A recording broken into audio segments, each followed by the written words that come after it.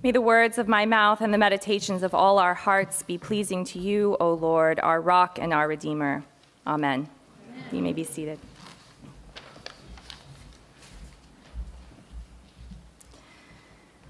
The Transfiguration is an experience of Christ's glory and the disciples' vulnerability. While Jesus is wonderfully transfigured in raiment white and glistening, the disciples are exhausted in their bodies from the long hike. While God's voice booms from a cloud, "This is my son," the disciples are terrified. In the presence of Christ's divinity, the disciples are more aware than ever of their own fragility. And this is a very good thing. And it isn't the only time something like this happens. God seems to have a thing for the mountains. Several times in our scriptures, vulnerable humans are compelled to follow God onto steep and difficult trails. They are called to experience God on the mountaintop. God appears to Moses to give the 10 Commandments, and Moses' face literally shines like the sun for days afterward. Elijah runs away from a bloodthirsty king, and God whispers peace to him in a gentle breeze. The disciples, of course, see the glory of God in Jesus Christ. These mountaintop stories help define what it means when people talk about having a mountaintop experience. When we talk about the mountaintop, we tend to mean a moment of clarity, abiding peace, and often a direct experience of God. And when we're on that mountaintop, we may feel that we have a bird's eye view all of a sudden. We have a sense of who we are and what we are meant to do. We may also feel a sense of relief or wonder. Importantly, though, the mountaintop moment is never an occasion for our glory. We don't get to an experience of God by our own efforts. And it's not about the adrenaline rush of a job well done. In fact, the mountaintop moment almost always comes in the midst of hardship, when things aren't going well at all. After all, Moses had been wandering around the desert with a whole bunch of complainers for years. Elijah was fleeing near certain death, and the disciples had inadvertently taken up with a rabble-rouser. And down the mountain, there's no guarantee that we won't find ourselves in hardship again. Still, the mountaintop experience stays with us because it is a place of God's glory and our vulnerability. Up there in the clouds, we find our greatest peace because we surrender to the fact that we are not in control. And when we look back on the experience, we are comforted to remember that God sometimes does feel very close. Though we are terrified, we can say like Peter, "It is good for us to be here."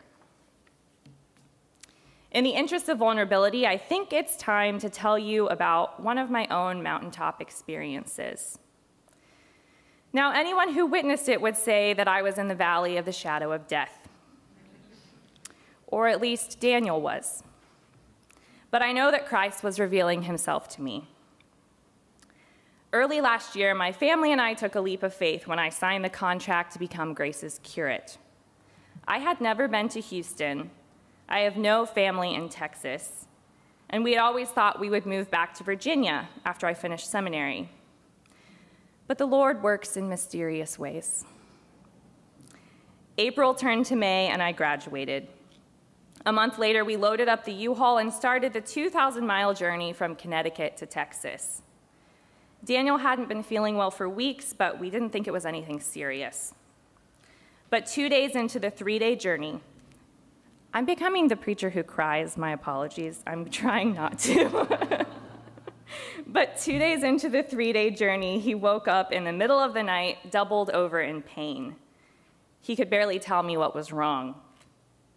I rushed him over to the hospital in Slidell, Louisiana. And after hours of waiting and dozens of tests, the nurse looked at Daniel with concern and said, "You are very sick."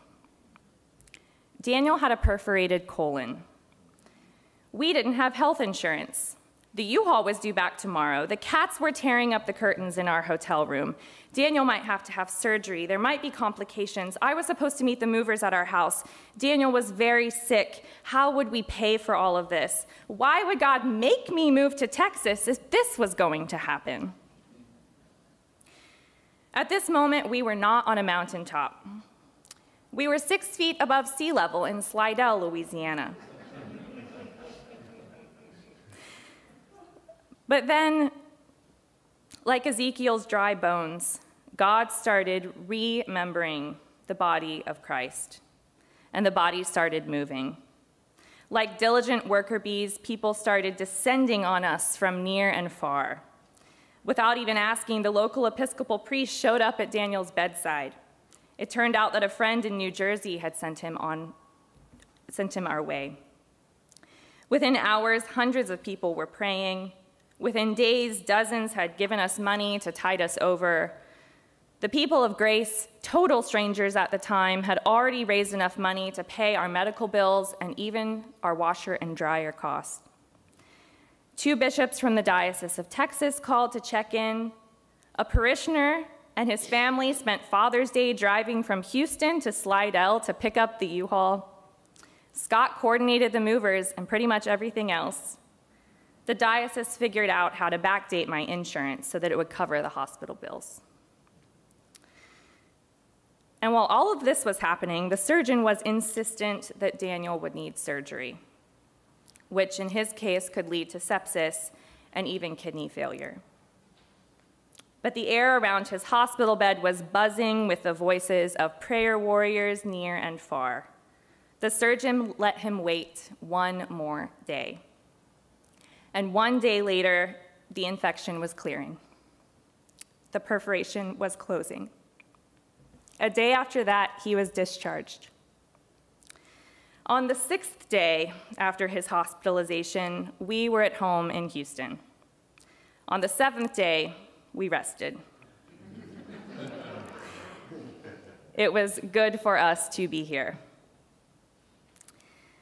While we were in the valley, without us even noticing, the body of Christ had carried us up and up until we were on the mountaintop, a place of God's extravagant glory and our profound vulnerability, a place of healing and fear and peace all mixed in together, a place of bounty, a place of grace. Everything in our life was suddenly transformed and transfigured, not because we had done anything to get right with God, but because the body of Christ in the people of God had done everything to lay us at the feet of Jesus, where healing could be found. Through months of transition for my family, not to mention for this parish, the mountaintop has sometimes been hard to hold on to. But then I remember the way that we were carried. And I thank God for teaching me at the beginning of ordained ministry that my vulnerability is for God's glory, that I don't need to be perfect or put together to do the work of God, and neither do you.